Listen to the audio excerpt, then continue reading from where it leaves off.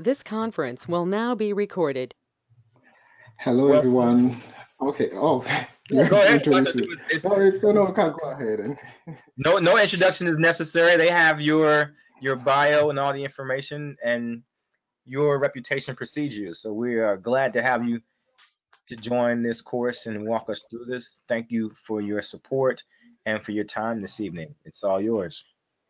also, thank you for giving me the opportunity to speak to your students. And I want to show my face first, and I will turn it off.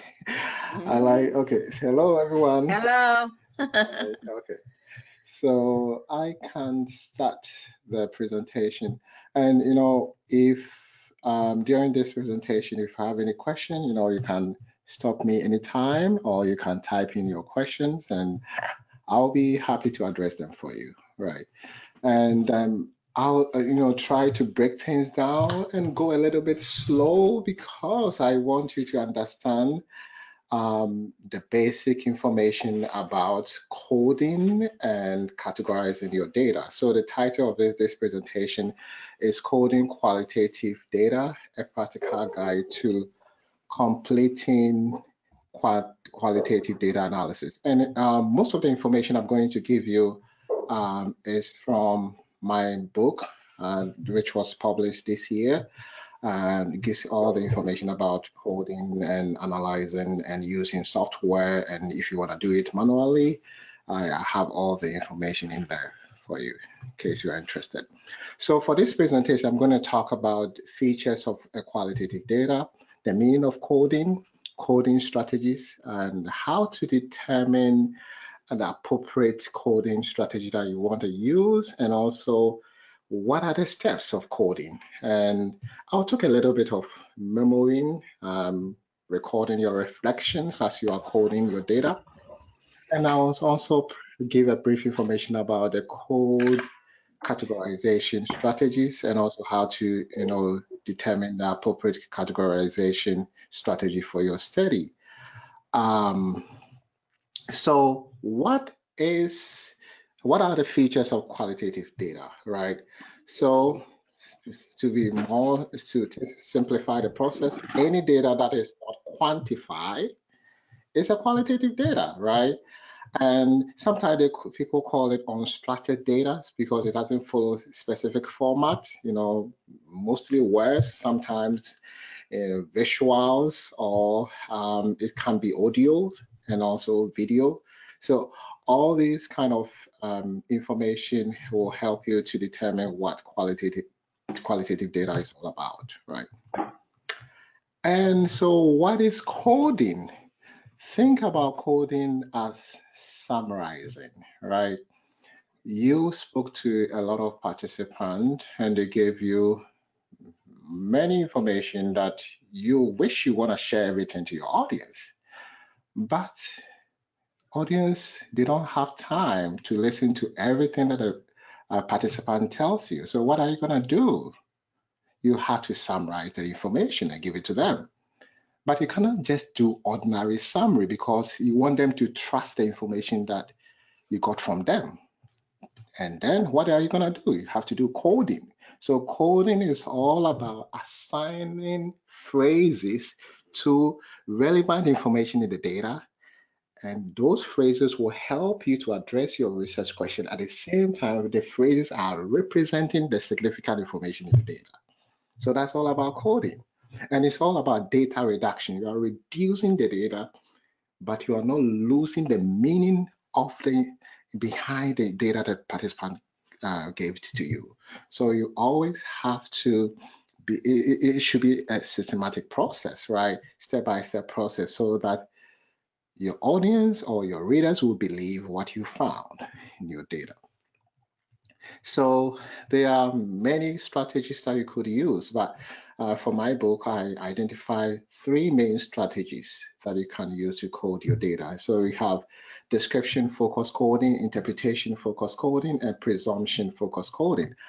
As the name implies, description focused coding is all about describing relevant information in the data, right? And After describing, you develop a phrase called a code to represent the description. And then, so what you are doing, you are just telling what you see or telling what participant is telling you, right? You are not making any judgment, you are not making any interpretation, you are not implying anything.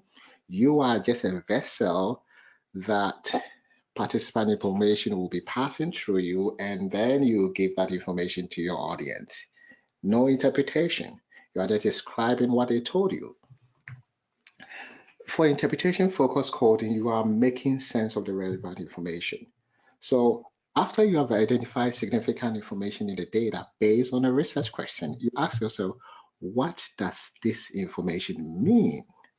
Right, and then based on your understanding of the meaning of the information, you create a phrase to represent that understanding, and the phrase should be able to address your research question that you have. So you always have to have your research question in mind as you are making sense of the data. So you are telling what it means. You reflect on the possible meanings, considering the context. Who gave you that information? What is the situation they find themselves in? Can their background information help you to understand what they are saying, right? So that's how all about the interpretation focused coding. And in my book, also, I give you a lot of examples of how it will look like. The last one is presumption focused coding. You are making presumption, you are making conclusions, right? So you see participant data as evidence, and then based on those evidence that you find in the data, you make conclusions, you make claims. So the claims will be phrases that will be used to represent the evidence that you see in the data, right? So that's also about the third strategy that you can use. So how do you decide the specific strategy that you have to use? So I have this diagram that will help you to do that. But before we go through this diagram, let me give you an example. I don't know whether you have a copy of this document. I remember I sent it to Dr. Morris. So, okay, so let's look through this and see whether we'll be able to understand how to use the strategies, right? So let's assume that you have collected data from 5 participants who are doctors, and these are their demographic information. So you have their age, their gender, their work year of experience, and also their ethnicity, right? And then, so the first step that you have to do when you have your data is to decide what coding strategy should I use? And you always have to think about, okay, what am I looking for in the data, right? So the purpose of the study is to find out more information about burnout among primary health care physicians, right? And then you look at your research questions, right? So looking at these research questions, they are very straightforward. What are the causes of burnout among this population, right? And what should be done to reduce those burnouts? So it's so much direct information that you can get it from your data, especially if you ask during the interview, ask them directly about the experience about burnout, and they provided that information to you. So the information is so direct, you can just go through the data and identify those significant information. Because of that, description focused coding will be the best, because your data, the purpose of the study is to describe what is going on in terms of the burnout, the causes and the solutions, right? And you ask them directly, so you got the information directly from them. You don't have to imply or interpret the information. They just gave it to you. You just have to summarize and present it to your audience.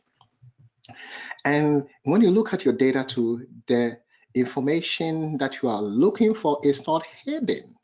Is in plain sight, because you asked them a direct question about the experience of burnout and they provided you that information. So you don't have to make sense of it before you can do the coding. So that's why description focused coding will be the best, right?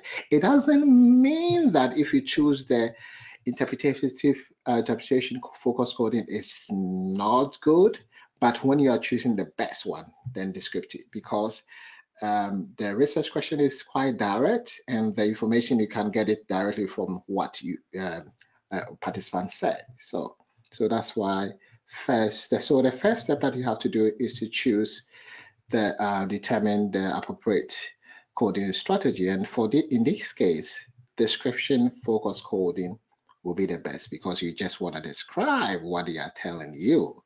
And the second step in the coding process is you have to label your research question, right? So you can see that I've labeled my first research question label is burnout causes, and the second one, burnout solutions, right?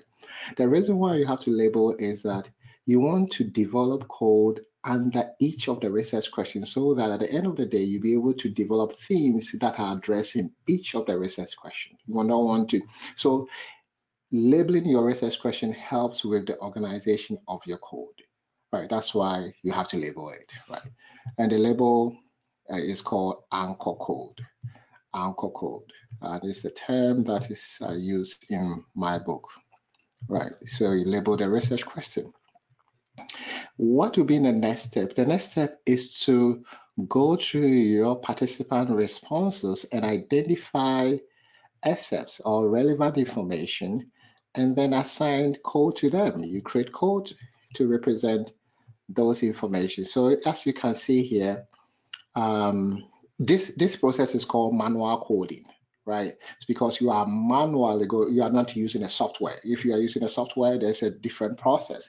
But if you want to use Microsoft Word to do that, when you identify significant information, you just select that, right?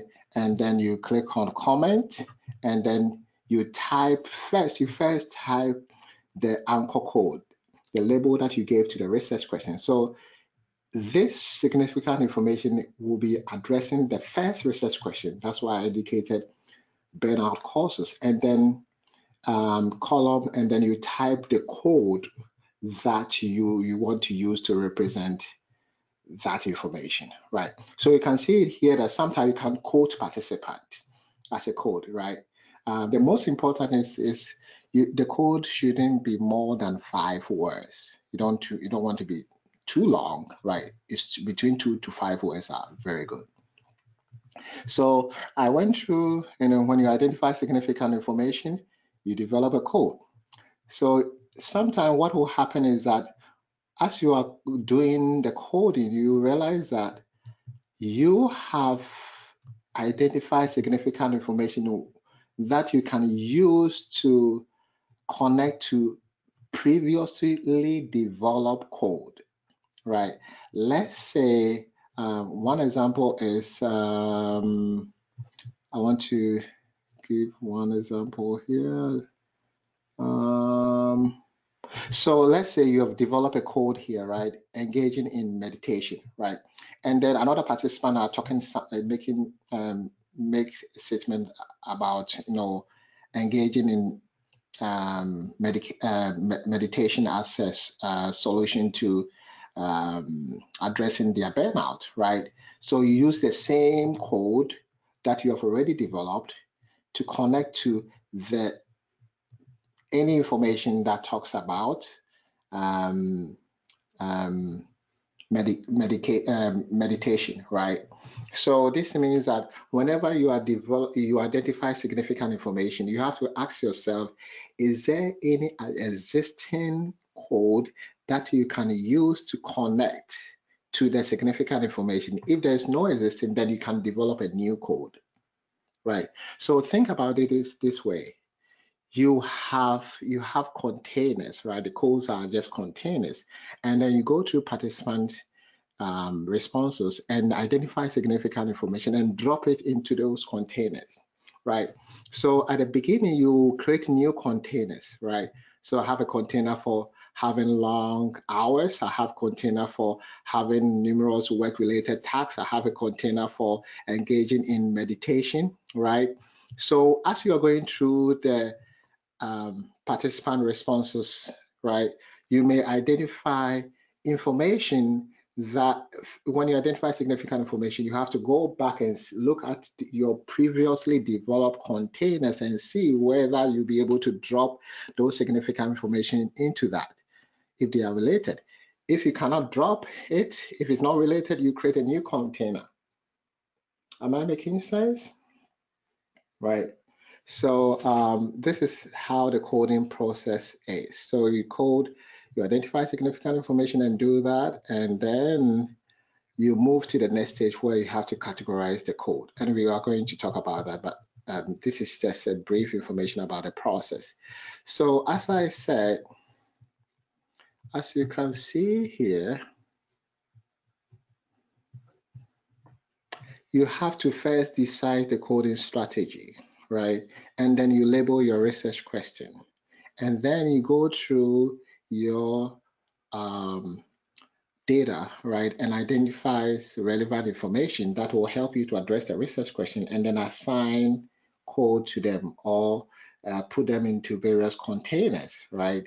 And then you have to make sure that you, when you create a container or a label, you have to define it. So this means that each of the code that you develop, you have to define. Why do you have to define? So that when you go back and look at it and ask yourself, what does meditation mean in the context of what participant told you, you'll be able to know the definition of meditation, right, based on the data that you have, so that you'll be able to, especially when you're doing categorizing, when you're categorizing your codes, you'll be able to know the meaning of each of the code or what's the code stand for. So it's very important to define them. And I also talk a lot about defining the codes or the labels in my book.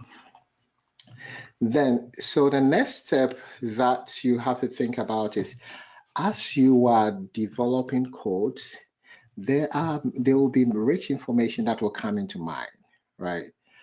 Because you don't have time to reflect on great ideas that comes to mind, what do you have to do? You have to write them down. That is called initial memory, right?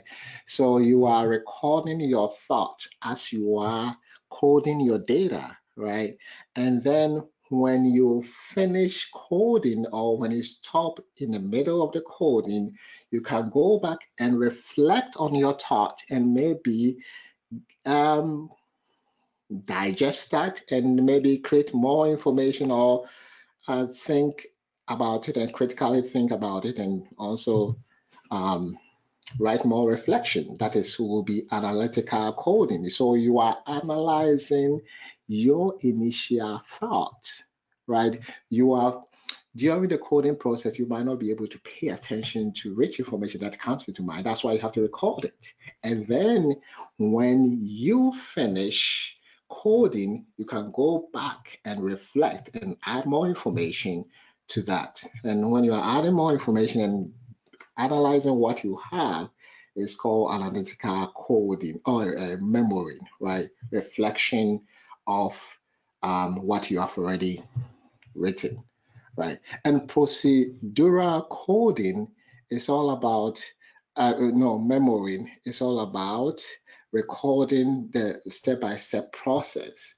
The reason why you have to record it is sometimes when you are presenting your findings, people want to know the process, and you have to document the process so that they'll believe what you found. So this is where you record what you are doing, the step by step. So the same thing that I did here by telling you the steps that I took to develop code, you can list the steps down so that you'll be able to share it with them with your audience. So that's how you're going to do it.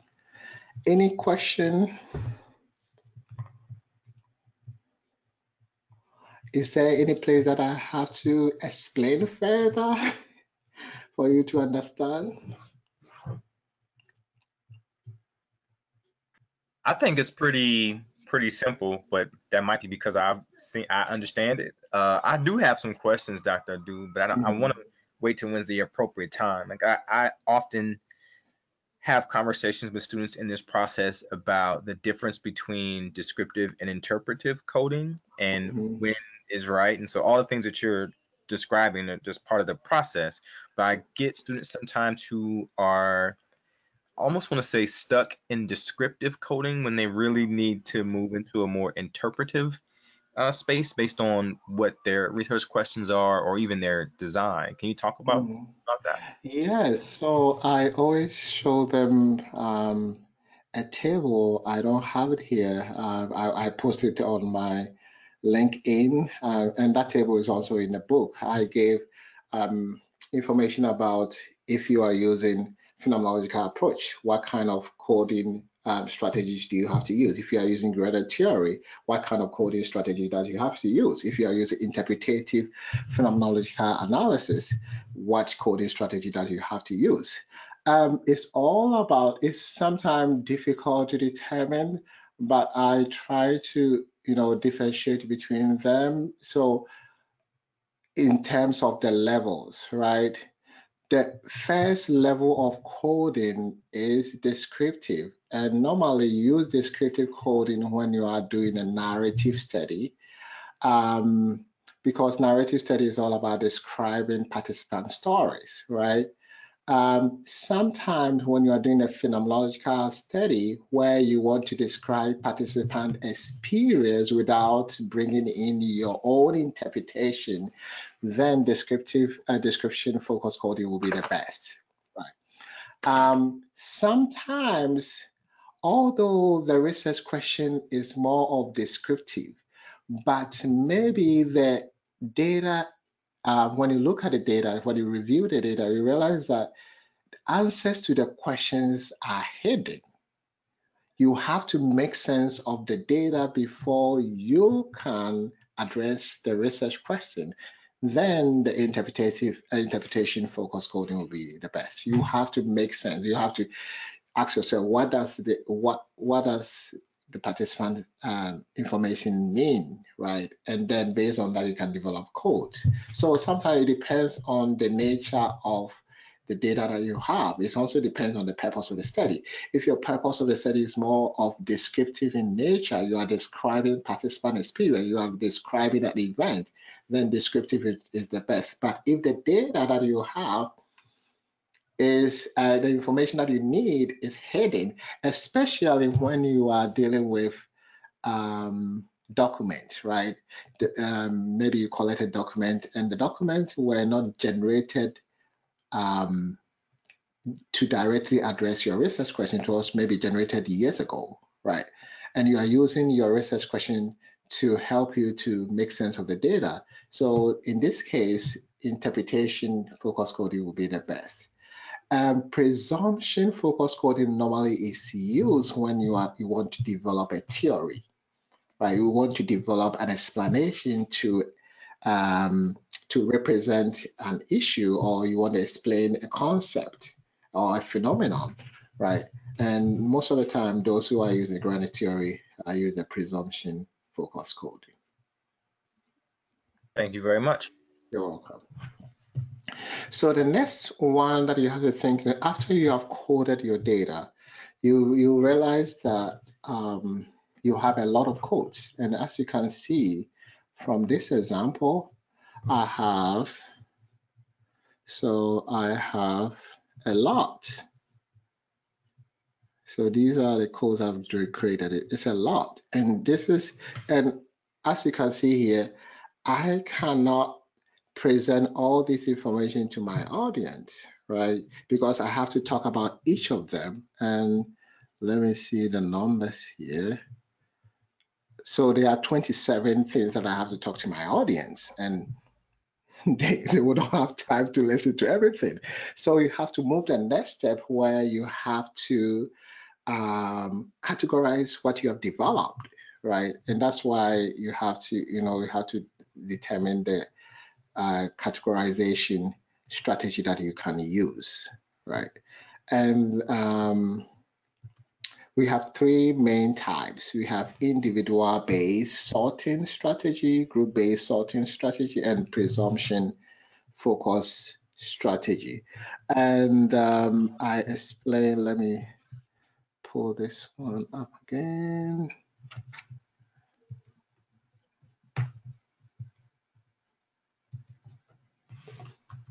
So the individual based sorting strategy, sorting is all about grouping them based on similarities, right?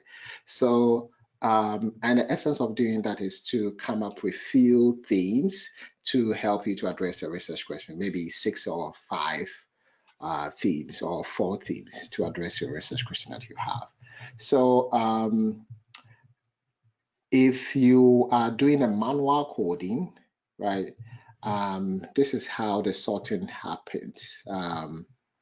So what I did here is after coding all the data, I just select one of the, and I select the first comment, the first code that I've created, select everything and click on Shift, and then click on down arrow on the keyboard, and then to select everything. And then after making sure that everything is selected, you right click on one of them and copy. And then you click on copy and then you paste it under here, under your document. So this is how I was able to get these, all the codes, right, that I did. So I copied and pasted them here. So after that, what you have to do next, you have to arrange it alphabetically so that you be able to separate the first research question, codes that are related to the first research question from the codes that are related to the second research question, right? So I just selected it and then I click on this icon, A to Z, the sort, and then it will arrange it alphabetically for me. And then the next step is consolidate, right? The codes. How do you consolidate the code? I find it difficult to pronounce this one. So I mentioned that sometimes you'll be able to have a code assigned to more than one significant information. So this code has been assigned to 2 significant information, right? So when you want to put them together, you just delete one of them, and then in parentheses you indicate 2 because there are 2 significant information that were connected to this code, right? So 2 means that you have identified, you went through the data, you identified 2 relevant information, and then and you put it in this basket or in this information, in this code. And then you do the same thing. So you can see that here we have only one code that was one significant information that was connected to this code, right? Because it's only one, feeling inadequate.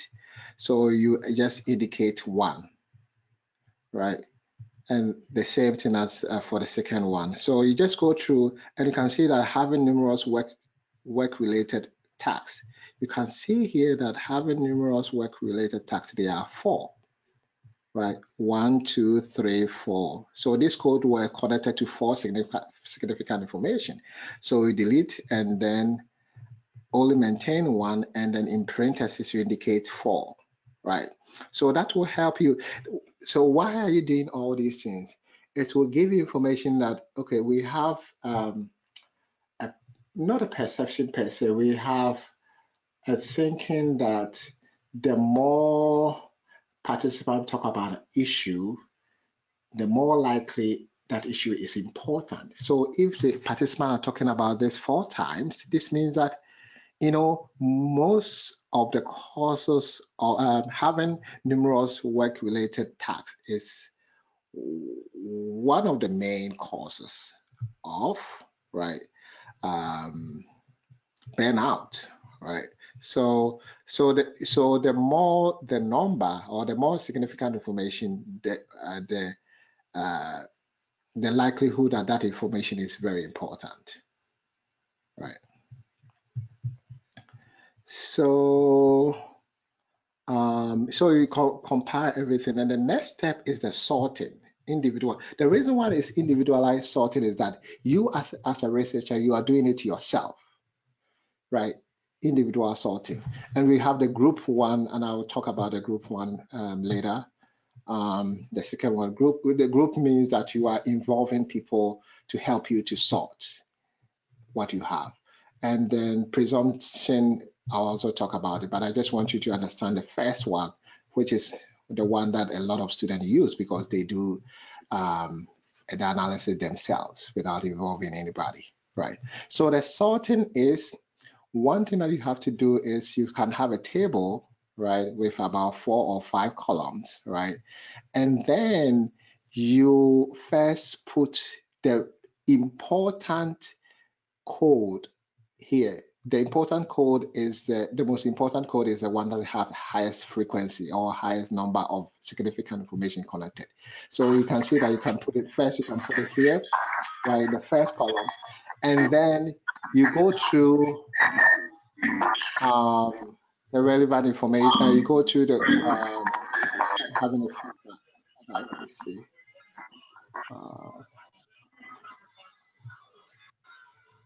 Okay.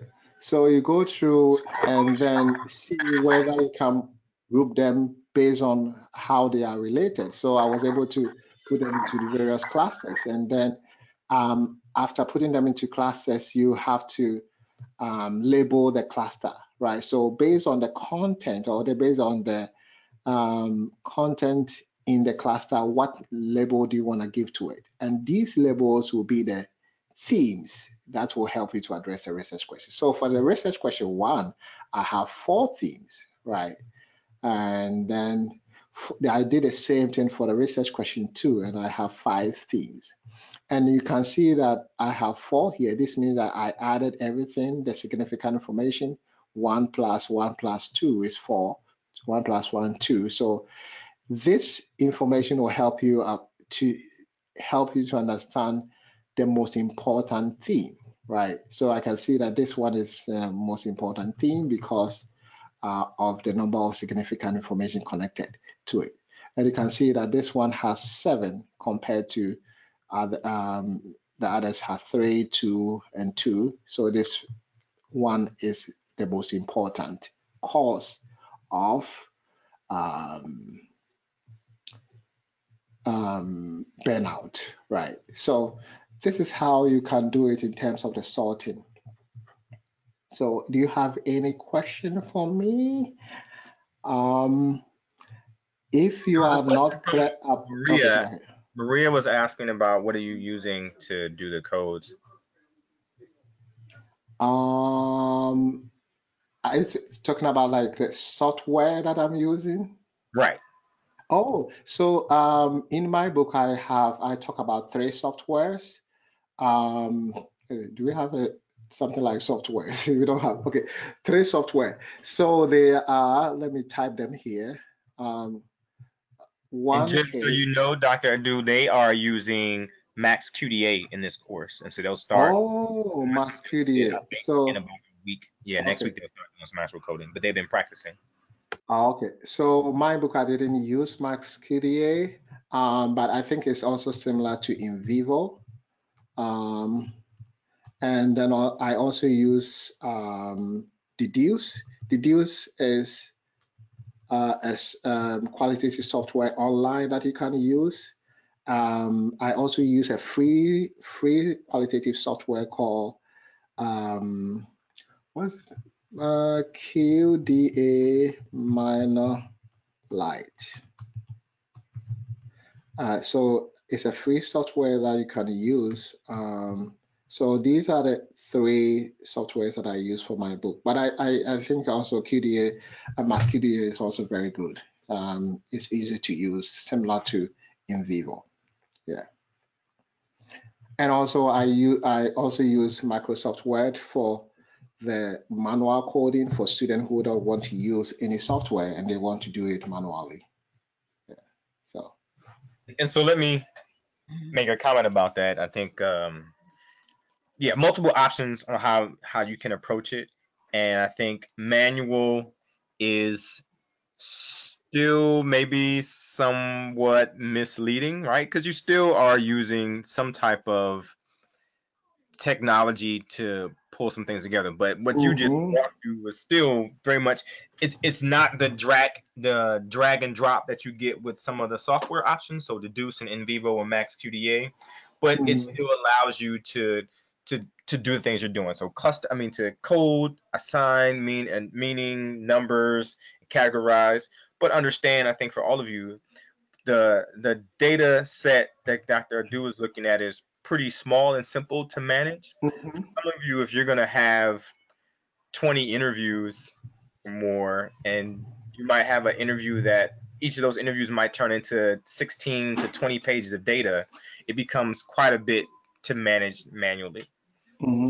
I completely agree. I even said in my book that if you are using manual coding, then you have to have a small amount of data. If you have a big amount of data, then you have to use a software because it will also help you with the organization of the codes, right? So in the software, for manual coding, like using the Microsoft where you have to count, and sometimes you might make mistakes and doing the counting or telling the codes. So it's always good to use software.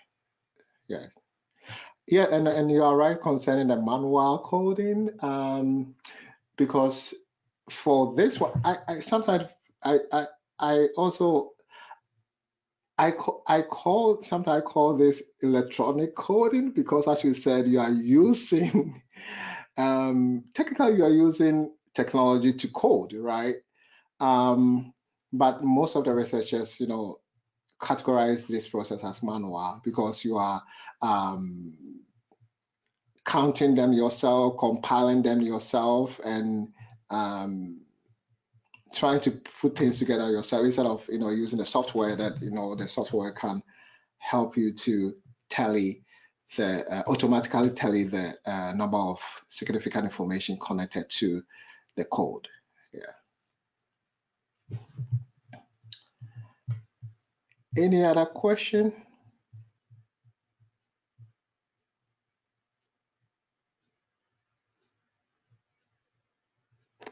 Oh, somebody's asking, well, I should explain again how to decide on a specific coding method.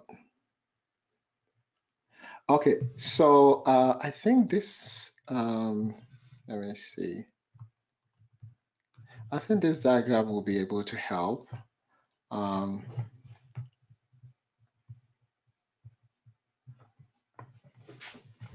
So one thing that you have to ask yourself is describing the data or a phenomenon your intent, right? Is the purpose of the study to describe a phenomenon or describe the data that you have? If yes, is relevant information generally hidden in the data? So this means that you have to go and review the data and see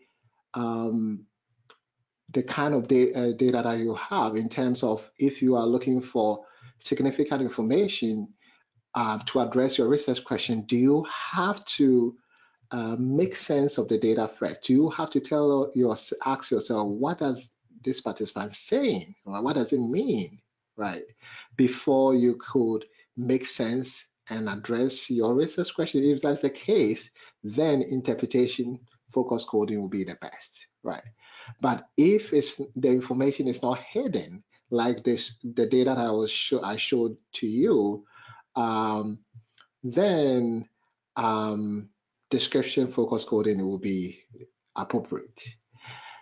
The presumption focused coding normally is used when you want to explain a phenomenon or develop a theory, right? And that will be good for you, right? And besides these strategies, there are many, many others, right? So you don't have to use what I have here. There are we have thematic analysis, we have content analysis, right? So we have many types, you know. So if you think that maybe these are not really, it doesn't really fit your study, you don't have to use it. But I think I tried as much as possible, you know, after reviewing a lot of approaches, I tried to come up with a simple way that will help you to address your research question that you have. We have another question, Dr. Du, from Danielle. She says, are the steps the same for the other two coding strategies? Oh, the other coding strategy. Yeah, they are similar because you the same process of let me show you. So let's say we chose interpretation focused coding, right? So you're still gonna label your research question, right? And then when you are coding, when you identify your the significant information, you have to do a couple of steps, right? One step is ask yourself, what does this information mean? Considering, okay, mean, right? What does it mean? If a person says that, make a comment about something, in order for you to understand a person, you also have to look at the person's background, right? And the situation that the person finds himself, right? If somebody says that today is my last meal, right? If a person said today is my last meal, and you don't know the background of the person, the situation the person finds himself or herself, you might not really understand what the person is saying. Maybe this is the last meal for the day for the person, right? Or maybe this is the last meal because the person doesn't have any money to buy any food at all. Maybe the person is homeless, right? So you see how one statement can mean different things when you take into consideration who was telling you that and the background of the person, right? So when it comes to this one, you have to first make sense of that, what the significant information, and then after making sense, then you develop a code, a phrase to represent your understanding or your meaning of that information that you have identified. And so that code will be representing the significant information that you have identified. And for presumption focused coding, you identify, first go through your data, look at the data as evidence, right? It's just the same thing as a lawyer. A lawyer makes claims about something, but before people, the claim can be convincing only if the lawyer shows evidence to support the claim. So you going through the data is, they are all evidence here, right? So you identify significant information as evidence, and then based on that, you make a conclusion. Oh, because of this, maybe participant is hungry, or because of this information, maybe the participant needs help, right? You have make a conclusion based on what participant told you. So the conclusion will be a claim, that will be a code, and the participant statement will be evidence that is connected to the claim. Right, and you know, in my book, I explain, you know, step by step how to do it. Sometimes you have to use some labels that I don't have time to explain in details. It's a little bit complex, but you know, I think when you have time and go through what I describe in the book, you'll be able to understand the process.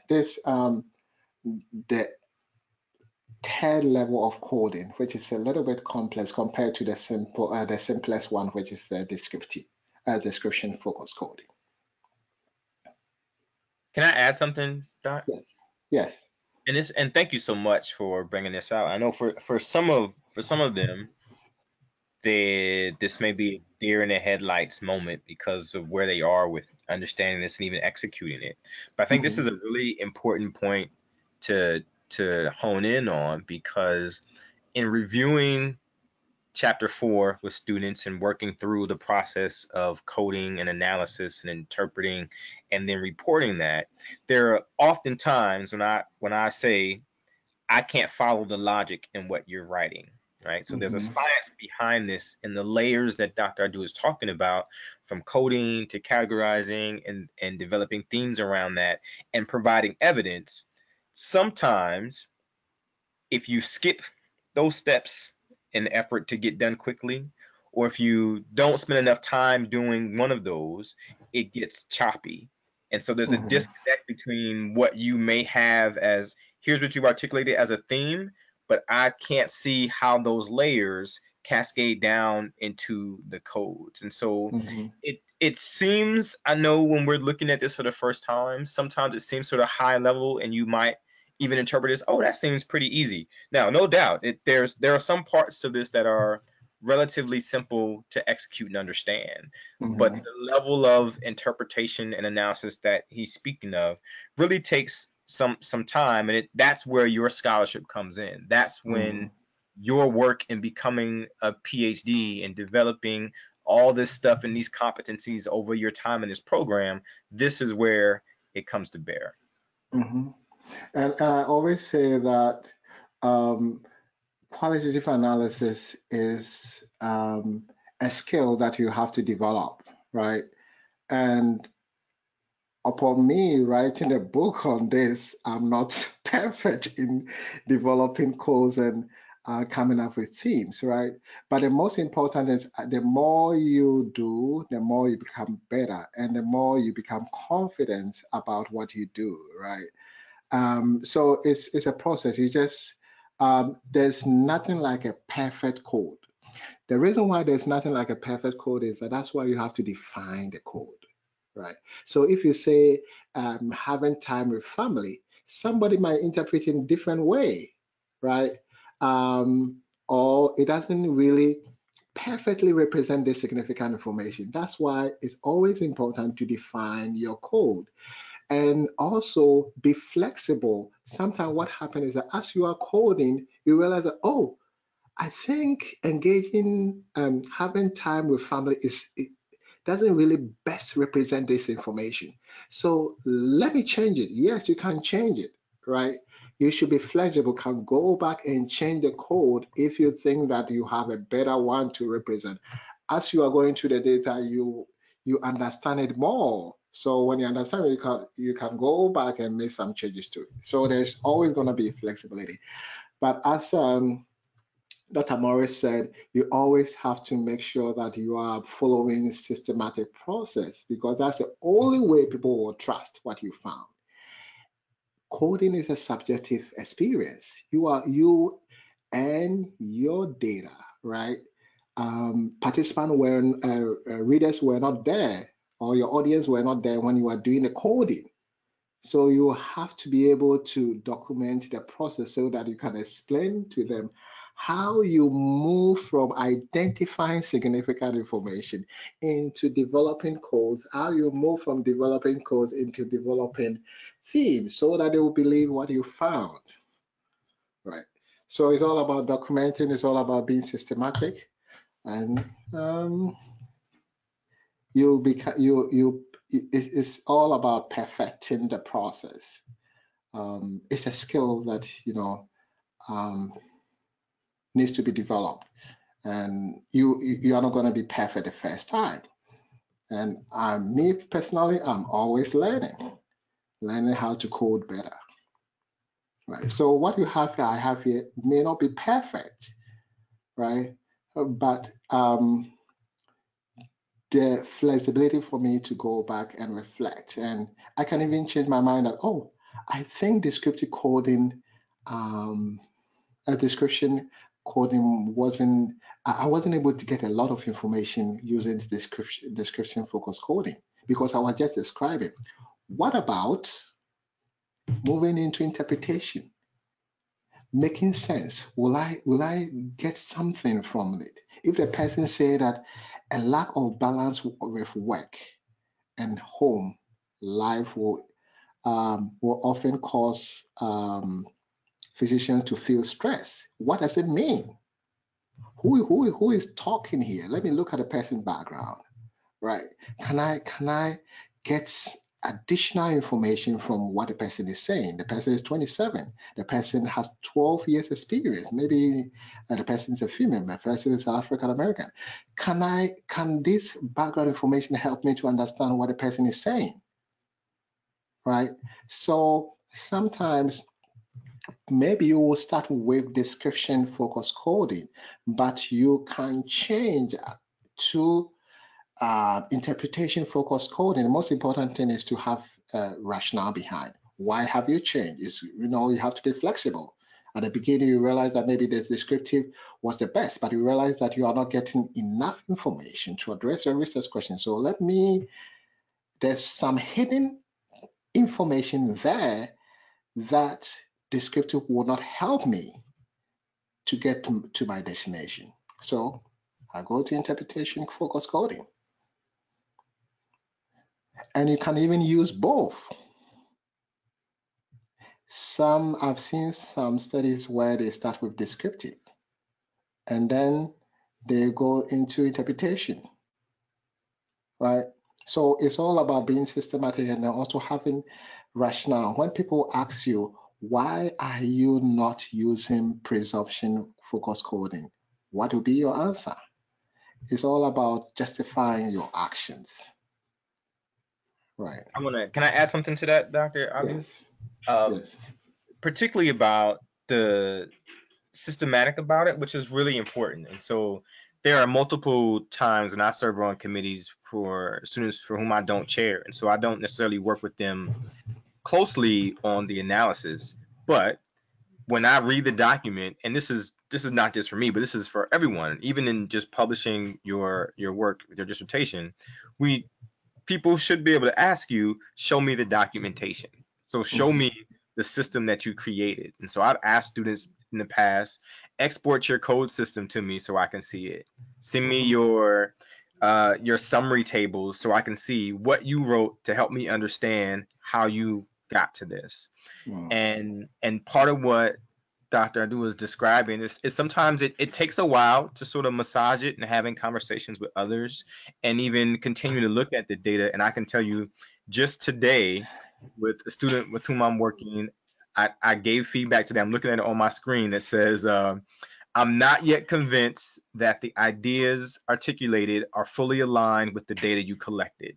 Yes, the things you're describing so far were experienced, but I'm not sure they're at the theme level.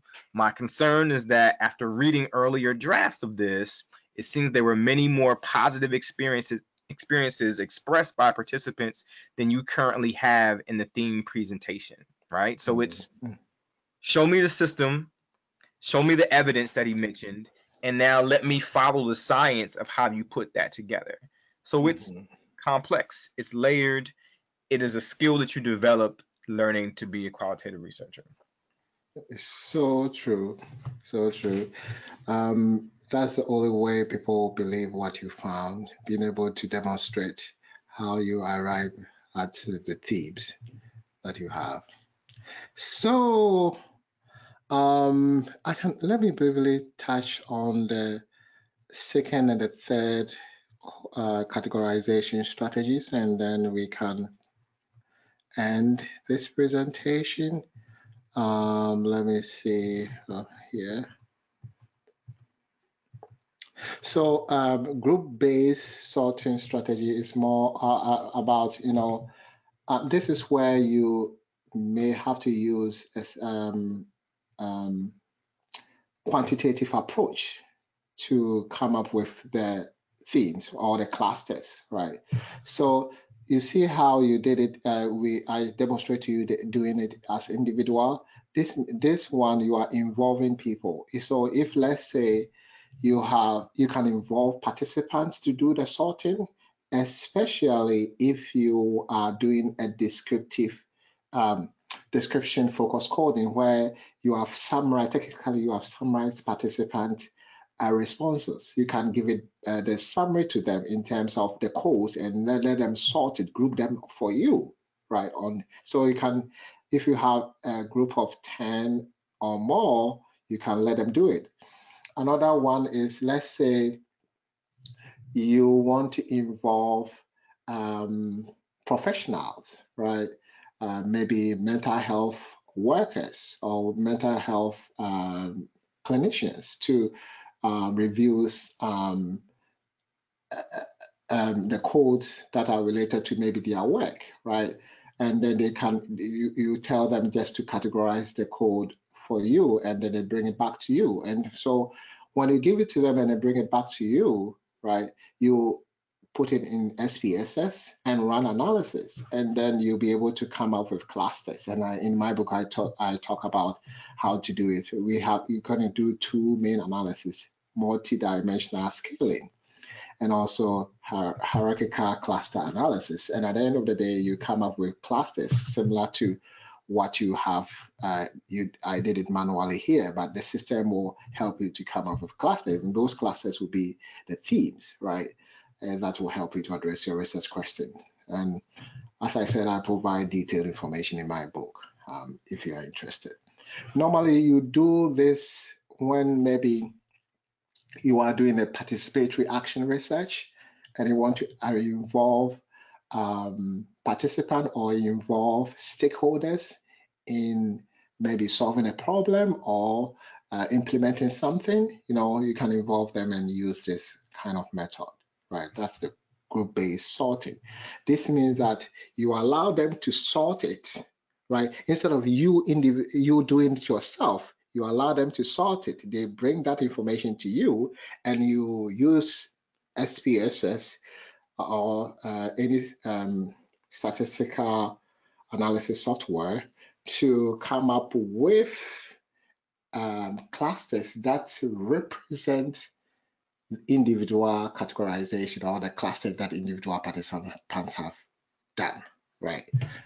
So that's all about the group base. If you are doing it individually, you don't have to use this one, but if you want to involve stakeholders, participants, professionals, and maybe colleagues in coming up with themes, then you can use this kind of approach. And the last one is the presumption focused strategy. It's quite similar to the one that I talk about in the coding level. So this one, what you are doing is that now the codes that you have come up with will be the evidence, right?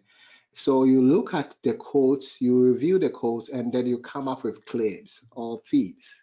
And then you connect the code to the claim that you have come. So as I said, the codes that you have come up with.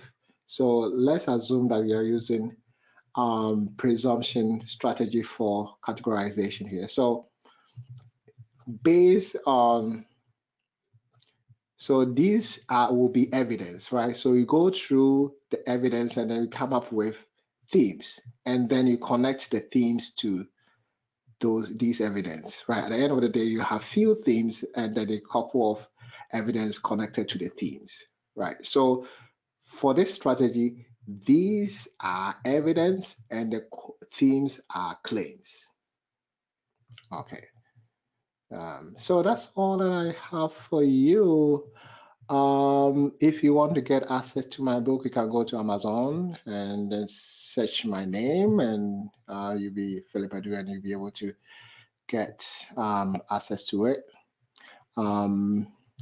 If you want to us to meet and have a discussion about your methodology, especially when you are doing your dissertation, you can email methodology@thechicagoschool.edu, or you can email me personally, or you can follow me on Twitter, or you can You can add me as your LinkedIn connection colleague. And what I do in LinkedIn is I provide a lot of information about methodology, articles that I found interesting and informative. And I share information to my followers. So you can also follow me on LinkedIn. So that's what I have for you. I don't know whether you have questions for me. I'll be happy to address them for you. Or if you want to ask me about what we do as methodology experts and what kind of support we provide to students, you can ask and I'll be happy to address.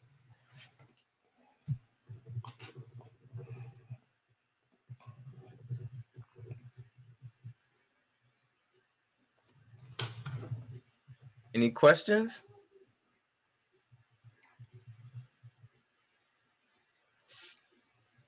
I don't have any. That was pretty straightforward.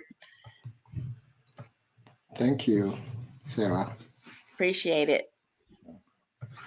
And you told, I think I might have missed something. You told us where we could get your book. Yes, when you go to Amazon, Okay. and you type my name, Philip Edu, the book will pull up. Yeah. All right. Okay. Thank you. Hi. Hi. I have a question. But before, thank you so much for taking this opportunity to come and show us about coding. I You're welcome. personally need very much help in coding. This is all new for me, and I appreciate it. You're And welcome. yes, my question is, well, I was a little bit late. Maybe you talk about that, but when will I know, or how will I know the best coding software to use? Or yes. Okay, so in terms of the best, it depends on the student. I can tell you what a lot of students use. A lot of students use MassQDA, in vivo, deduce, and QDA minor light. Most of my presentations I use in vivo. I have a lot of presentations. Even in my book, I use in vivo. And also Max QDA is very good. I have a presentation also on QDA minor light. So what I always tell students is that, first of all, go to YouTube and type the software that you are interested in and see whether you can get videos. When you review some of the videos and you are clear about the process and it's user friendly, then you can buy. And most of them, they have a student version, right? Which is not more than $150. So it all depends on some, use. So it all depends on you, which one will be the best for you. But me personally, the one that I use is in vivo. But as I said, MassQDA is also very good.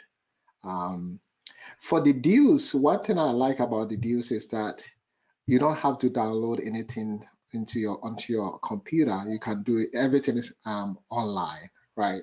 So you can upload your information online, your data online, and analyze it. You just have to log on, and when you finish, you can export that information. But I can tell you the reason why I use the in vivo, deduce, and QDA minor in my book. I wanted to cover a lot of all kind of students. There are people who cannot afford to buy a software. So I use QDA minor light, and I have a presentation on that for people who don't have money to buy. And there are some people who don't want to download anything on their computer, they want to do it online, right? I demonstrate how to use deduce.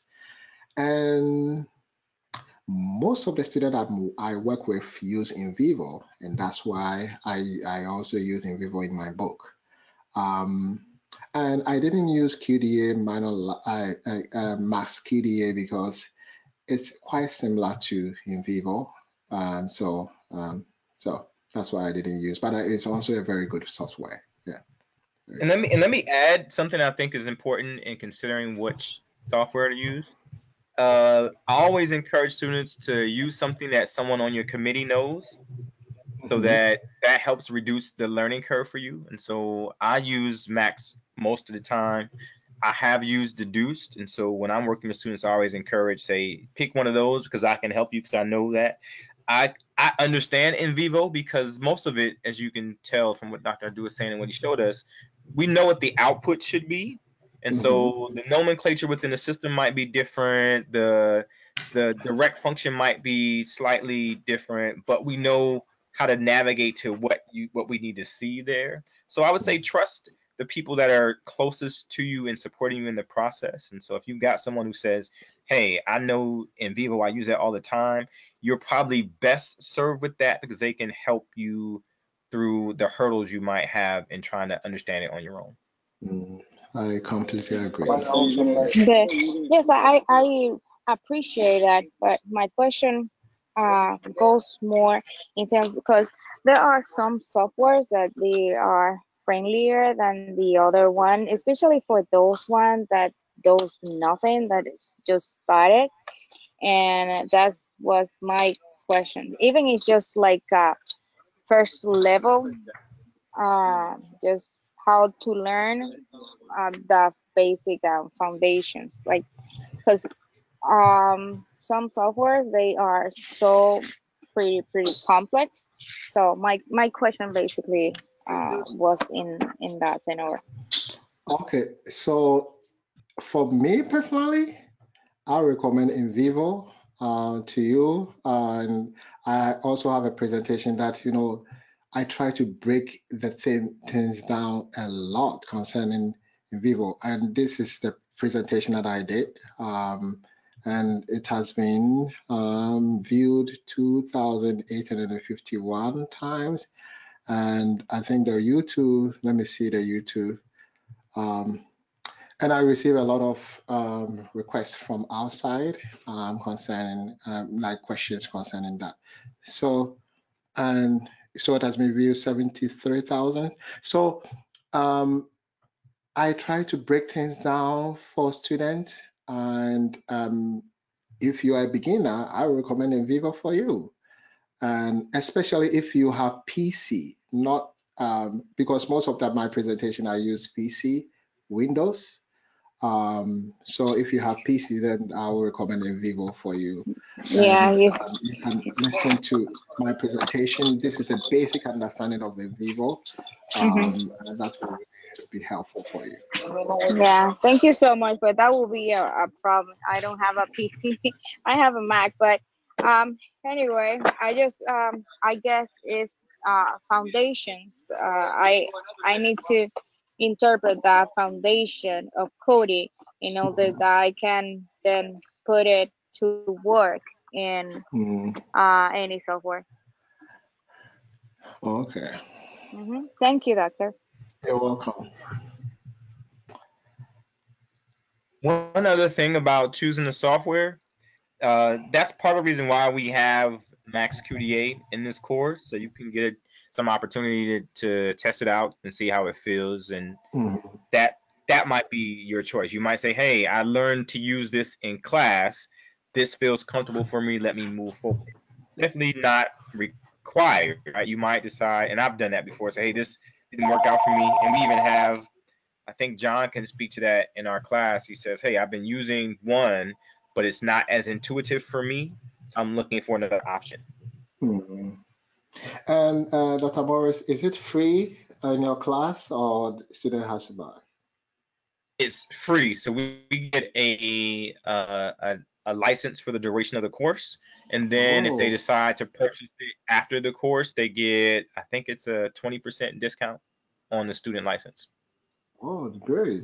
Then if it's free, then use it. because you know for this one you have to buy, and so if it's free.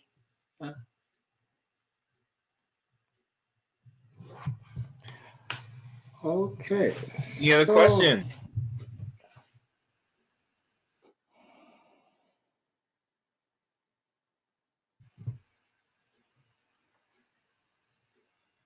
All right, going once, going twice. I know we are 10 minutes over our scheduled time, but I did not want to stop you because I know this was going really well. So thank you again, Dr. Adu, for all of your expertise and your wisdom, and appreciate your time and sharing with us this evening. Thank you to all of the students who joined us, and I want to end the official call right now, but I will stay on for a few minutes if any of you have additional questions about any of this or anything from the class that you want to address. and also thank